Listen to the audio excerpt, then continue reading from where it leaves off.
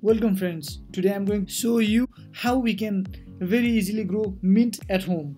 Just get some mint branches from your garden or from the local market.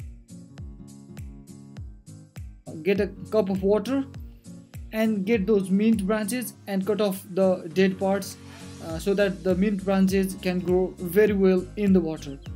Just put them inside the water and leave it in the sunlight for a few days. You can see within few days the roots will start growing. Here in 8th day the roots have already grown, and within a few weeks here on 19th day the roots are much stronger and the plant is much healthy. You can use this plant for your kitchen purpose, as well as you can keep it on your table or in a room for some decorative purpose as well. Method number 2.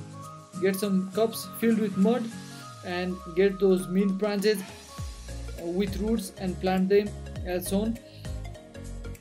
Get some water and sprinkle the water over it and place those cups in the sunlight for a few days. Within few days the plants become healthy and start growing. For me, my personally favorite method is method 1, in which I just add water and nothing else, and it starts growing automatically. What about yours? Please comment below and please do like and subscribe my channel. Thank you.